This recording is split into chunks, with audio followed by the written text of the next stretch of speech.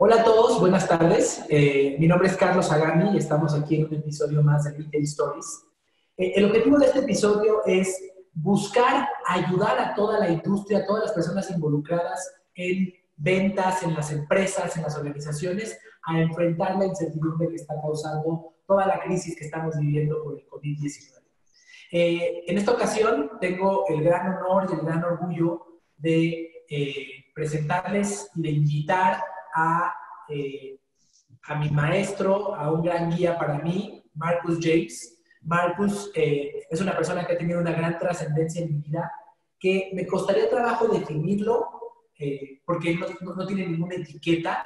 Sin embargo, él hace mucho de coaching, se podría entender, pero también por otro lado, una comprensión a un nivel personal y energético muy importante de otra persona. Y lo más importante es que Marcus tiene un deseo de servir increíble. Marcus es de Irlanda y Marcus, vamos a conversar acerca de cómo enfrentar esta incertidumbre.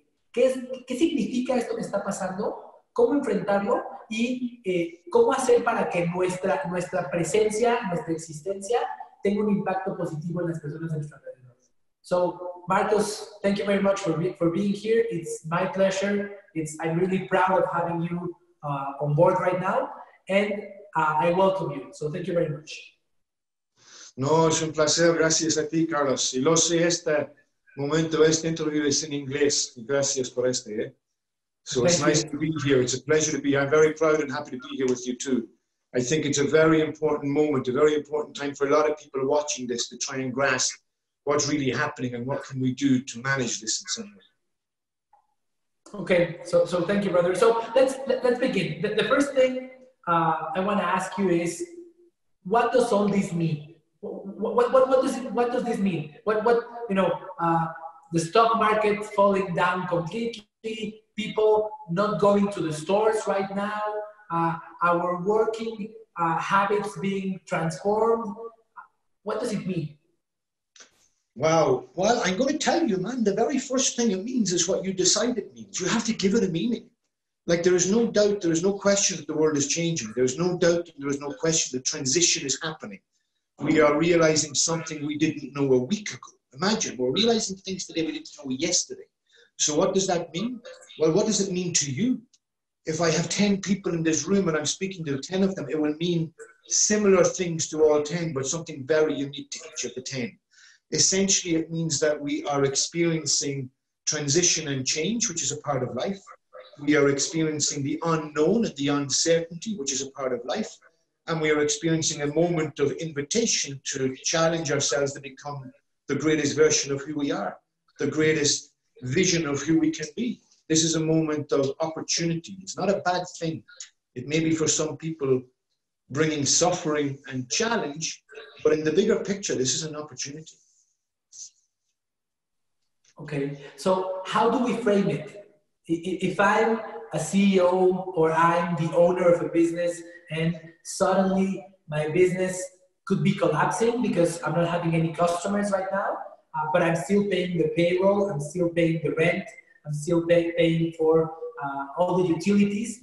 How do I frame this and how do I actually make this an opportunity way beyond,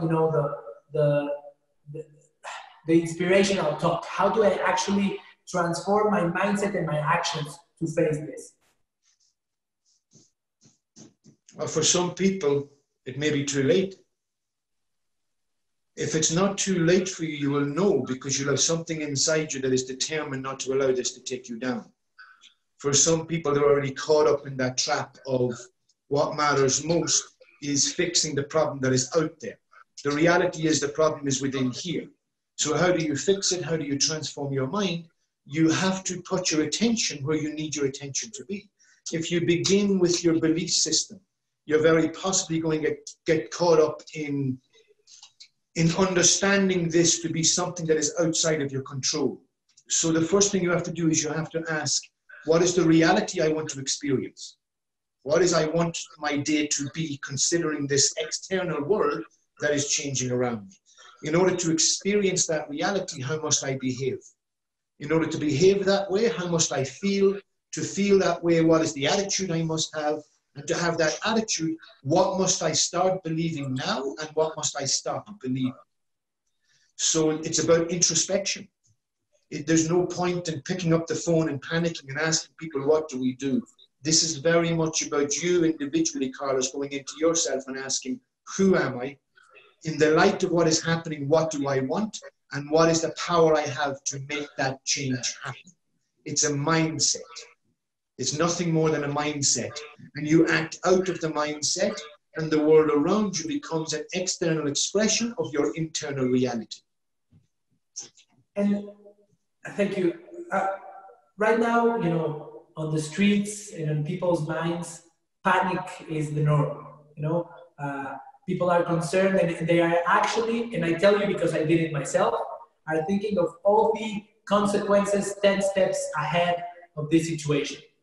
And suddenly you're telling me to go back inside and to think of what do I want it to be for me? What do I want to be? And go back from there and try to understand what do I need to change to actually achieve that. How do I make that transition from, you know, panic from the external world into an introspection into my internal world and into my thoughts and into my feelings without the noise from the outside? Well, this is why earlier I said for some people it might be too late. What you're asking for, Carlos, is the combination or the equation or the formula to switch from a panic into peace. Well, it's like being in the ocean and drowning. You just make a decision to go calm or you drown. There is no secret recipe here now. This is a time to grow up, put on the big boy pants, put on the big girl pants, take a very big deep breath and say, okay, I'm going to let go of all of the things that are worrying me. If I put my attention there, I'm going to end up there with my attention. For wherever I put my mind's attention, my energy flows and I go. So if I am in a situation where I'm even asking the question you're asking, I'm in the wrong state of mind. How do I go from here to there? Suggest that there, that mindset is somewhere that is not here. You make the decision now, in this moment, to say, okay, I am not going to panic. I'm going to refuse to panic. I'm going to create a perspective that gives me opportunity, possibility, and potentiality. I'm going to breathe and connect with my body. I'm going to eat good. I'm going to sleep good, which is something that's making me laugh right now. I just spent probably 30 of the last 48 hours on interviews like this and conference calls all around the world because everybody's asking the same thing. What's going on? What do we do? What's going on, Carlos, is the same as what goes on every day. But today, it's relevant to everybody. You put on your news 2 or 3 weeks ago and you will see the news about an earthquake somewhere. In 2017, Europe were watching the news about an earthquake in Mexico, but they weren't panicked because it wasn't touching them. Television and media don't allow us to touch the experience. Now we are all feeling this. And the only thing you can do is realize this is happening. It's not something that's going to happen. Whether this is real or not real, some people don't know. Whether it was done by man or God, some people don't know. It's irrelevant. It has nothing to do with anything. Absolutely irrelevant.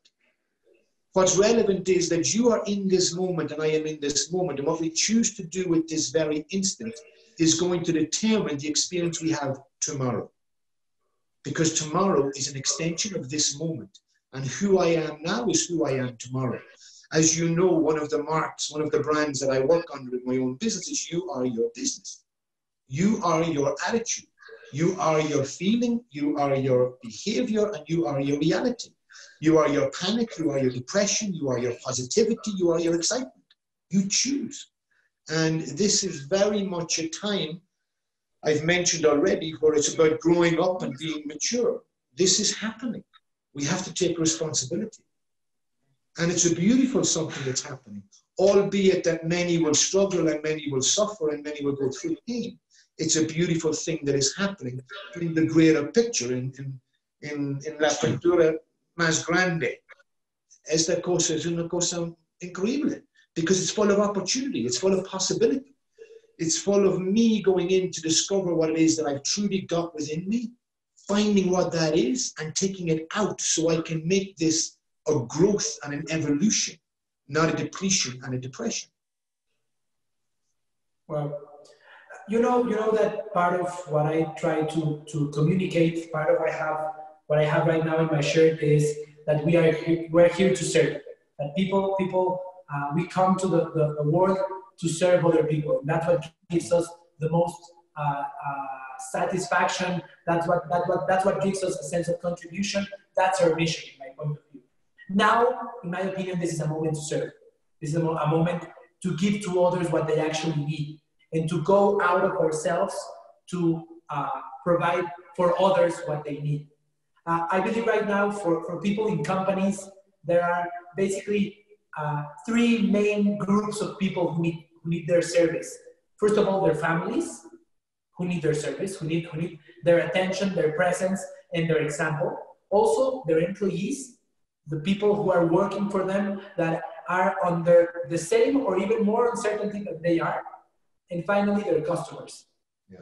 What would be your recommendations on how to serve these people right now? Positivity, love, appreciation, attitude that shows potentiality, complete refusal, dogmatic refusal to get sucked into the drama. And how we serve each other is by we give what we have to give. We reach to the world with what it is we believe we have in here, and we give it attention. Sometimes we just have to listen to somebody. Right now, a lot of people are panicking because they don't know what the answer is, but they're not going introspective to ask, well, what is my real question? What am I really looking for? So ask people questions, powerful questions. Try not to tell people so much. What do you need? How are you feeling? Have you ever had a moment that was out of your control before? How did you deal with it? How did you get through it? People might say, no, I've never had anything like this. I didn't ask you, did you have anything like this? I asked, have you ever had a moment that was out of your control before? You see, this is just an amplification of every other moment in life. And it's very dramatic because it has officiality behind it, because it's all the world is talking about. It's kind of interesting. I've been hearing about this for months. I've been helping people for weeks now in relation to this. You know, I haven't yet spoken to anybody who has caught the virus. I know they're there because people are telling me they're there. But I haven't met anybody. So it's kind of curious that we're living in a reality that is and equally is not at the same time. And you have to choose the side of that coin that you set up your camp. You have to choose whether or not you are going to get entangled in this or whether or not you're going to use it as an opportunity. Now, if what you want in the world, Carlos, if everything that you want is here, if everything that you do not want is here, this is where your attention goes. Everything you speak, everything you feel, everything you express, everywhere you go, everyone you meet, you do it in the frequency of everything that is in this world that you want. Peace, tranquility, solutions, a way forward, a way to connect, a way to understand. You look at all of that and you ask the appropriate questions of yourself. And that's the only way you can serve somebody else. Ask them, what do you need? ¿Qué necesitas en este momento? ¿Cuál es este problema para ti? Specifically, what is this for you? What is this doing to you? Everybody will deal with this differently. Some people are afraid for their health. Some people are afraid for their money. Some people are afraid for their families. Some people are afraid for the fact that they have no control. Most people are afraid because they have no control. So let go of the need to control. There's a beautiful, I can't remember what book, I think it's a book of Joseph Campbell, who once mentioned about falling in life, because life is really this non-stop fall from one reality to the next, you know? Make the fall a voluntary reality. Choose to say, okay, I'm going to fall. I'm going to go with the wind on this. Stop fighting it. There is no drama except for the one who creates the drama. Perspective creates reality, Carlos. Create your perspective.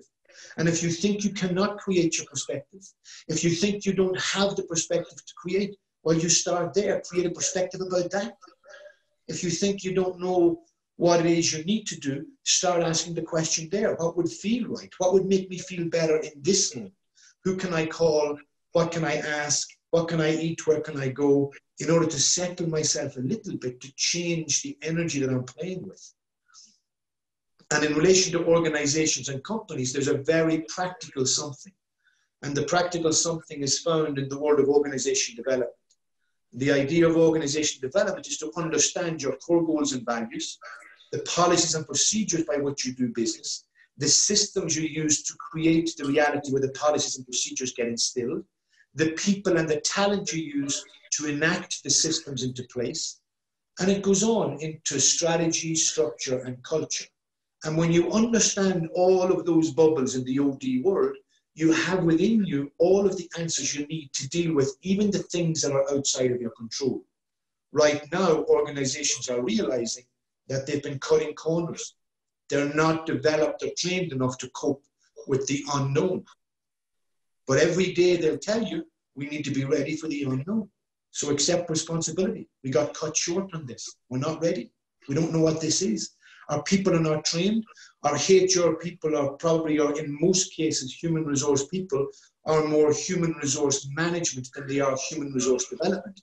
This is the moment where you develop your human resource people. They're going to have to reach all over their cities to find their employees in their homes and manage to maintain a connection of the collective consciousness of the organization. So HR people now have to put down the pens and put down the legal documents. And instead of spending time looking at the legal issues of what can get you sued and what can get you put into court and what can't, they got to stop and say, how do we motivate our people? How do we inspire our people? How do we give our people vision? How do we give them love? How do we give them hope? How do we give them compassion? How do we give them understanding? This is not the language of the corporate world, my friend. This is the language of the human. This is the soul's journey. And this has always been a part of organization, but it has been ignored because people like you and me who go in to serve, who teach about motivation and empowerment, and we develop coaches and we train in coaching and we offer this upskilling in these things, many people don't understand that they are in fact the hard skills, but they consider them the soft skills.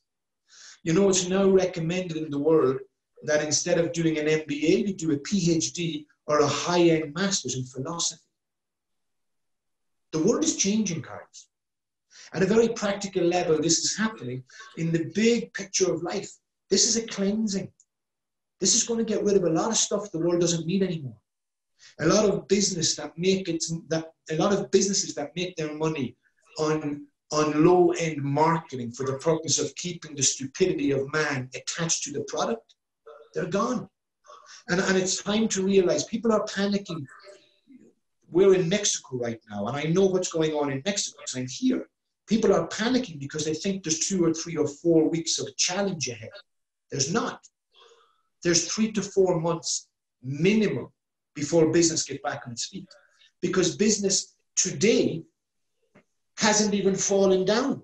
We're just aware it's beginning to. So in Ireland, they have announced many things that are showing that this is a long-term job for the next 3 to 4 months at least.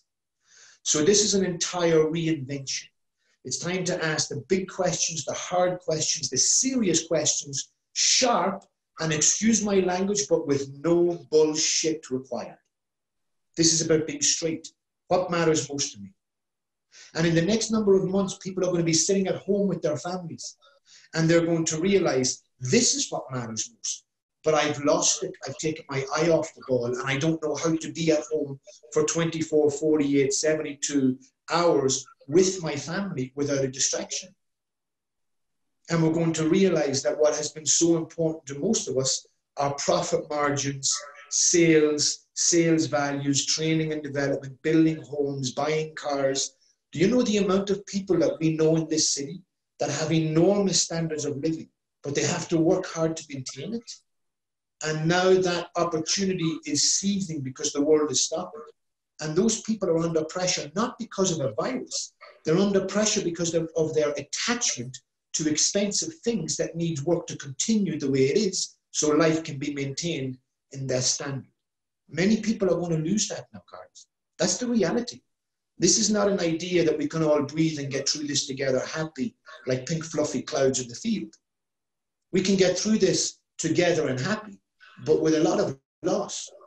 Like, we're okay, man. We're lucky. We are resourced. The streets around here are filled with people who have no resources. One of the first things we have to do is look to those who don't have what we have and begin to reach out and support them and help them. And the energy of that will come back to us, not by some magical, mystical, out of the clouds something. The energy will come back simply because we are creating within ourselves an importance in the frequency of reaching into the lives of others and helping them. This is a big, big picture, and it's not a bad thing. But many are going to hurt and many are going to suffer and struggle. Our job is to serve in such a way that we bring peace and hope. And we help people realize it's okay to let go of some things. Now you need to ask where my attention needs to be and what I'm going to come through this with. For you and me, it's okay. I'm not going to lose anything here. You're not going to lose anything. We have our work done. We just spent years and years going through our own personal journey to discover who we are and what matters most. We can live happily in a little room with a bouncing ball. Most people can't. And that's why this is a very significant moment for people. You know, right now, Carlos, people are in a stage of kind of, you could call it a pre-grieving stage. People are in shock. They're in awe of realizing something's happening and I don't know what. And they're scared because the people that they give authority to in their life are telling them things that are scaring them. It is true that if you create the mindset necessary, you can get through this very easily. But to do that now, you need to make a life commitment. The mindset we're talking about is a way of life, not a nice idea. It's a way of life. You get up in the morning with ethics and integrity. You live a true life. Every step you take it consciously. Every thought you have it consciously. Every action you take with consciousness, which means you slow down your life in order to be aware of what you're doing and why. And right now, the gift in this, it's causing everybody to slow down. Do you know the amount of time I have in my life right now compared to what I did have? And I know, of course, I'm filling it again with other kinds of meetings. But for the last week, I realized there's a lot of time in the day. And I don't get to enjoy it so much because I go from Billy to Bob, from Mary to Margaret, trying to achieve a life consequence or a life result. And life is now saying to me, Marcus, you too, sit down, relax, chill out, breathe in and ask what's important. Everything's changing. Everything. We're shutting the world down. It's unprecedented. You cannot think about the solution to this in the same way you thought about the solution to your business last week. I don't know what the meme is. I think it's an Einstein phrase that goes around Facebook a lot. The definition of madness is trying to solve the same problem with the same mind that created it. And we are responsible for this. We are full responsible. This is our world. This is our moment. This is our expression. We have been asking as a collective consciousness, we have been asking for years, life, give me a break. Stop this, change this. Let's bring in more humanity, more values, more love, more compassion. You know the old saying, my friend, be careful what you wish for. We are now sitting in our own caca. We've made this. We need to celebrate it.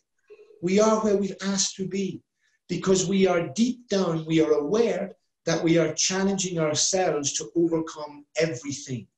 This is only a problem for those who say it's a problem.